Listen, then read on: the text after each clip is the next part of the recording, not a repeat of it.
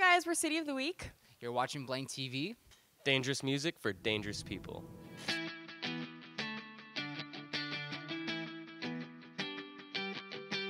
Hey, I'm Kelci from Kevlar, and I'm here with City of the Week.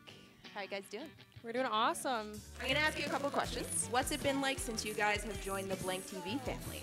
BlankTV's been super awesome to us. Joel Spielman and Smitty and the whole crew, they're like family to us. We got to hang out with them. It was last day of tour in Portland.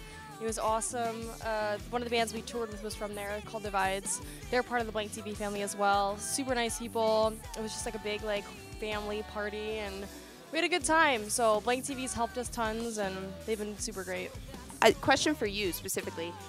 What's it like being a female in this industry? Do you find it harder than what people say or easier than what people say? I just live my life, and I don't know. I mean, there's pros and cons to being whatever. We obviously stick out because I have big hair.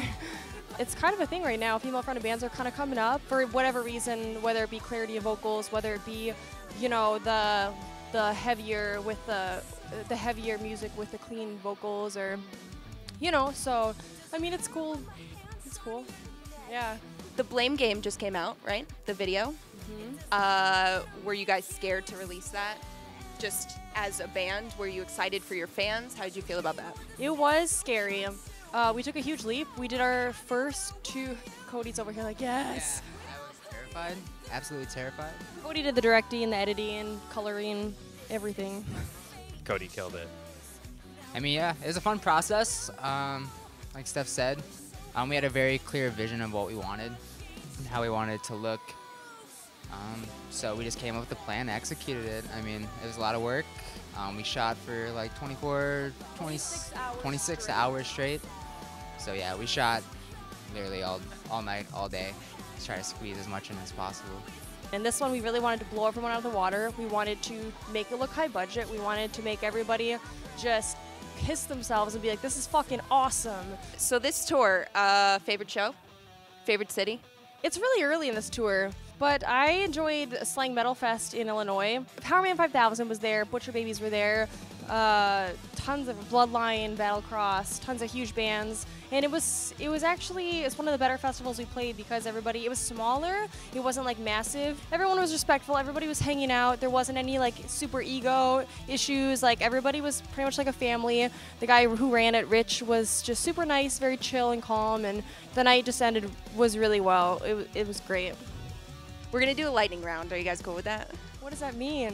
You'll see what it means. You'll find out. Oh my God. Okay. Okay. Zombies or vampires? Zombies. Vampires. Vampires. Books or movies? Books. Books. Books. Chocolate or vanilla? Vanilla. Chocolate. Vanilla. Board games or video games? Board games. Video games. Video games. Cats or dogs? Dogs. Dogs. Cat dog. Harry Potter or Twilight? Harry Potter. Harry Potter. Harry Potter all the fucking way. Favorite animal? Ooh. Dog. Lion's first thing comes to mind. Tiger. Okay, last question. Would you rather have legs as long as your fingers or fingers as long as your legs? Legs as long as my fingers? I don't know.